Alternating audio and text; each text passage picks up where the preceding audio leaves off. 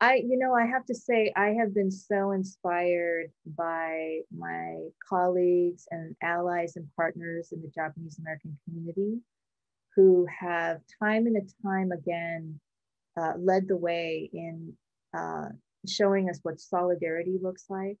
The fact that you are leading efforts to speak out against the national security scapegoating of the Arab and Muslim and South Asian community, the fact that you are speaking out against the detention and imprisonment of children and family separation.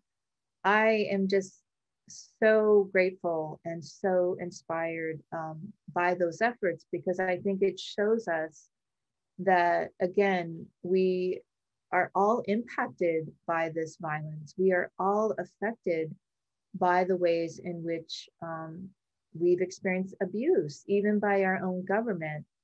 And so when we respond to the surge in anti-Asian racism, we have to look to the fact that we've had a distrust of our government and in particular law enforcement, because of course we have been victims of abuse.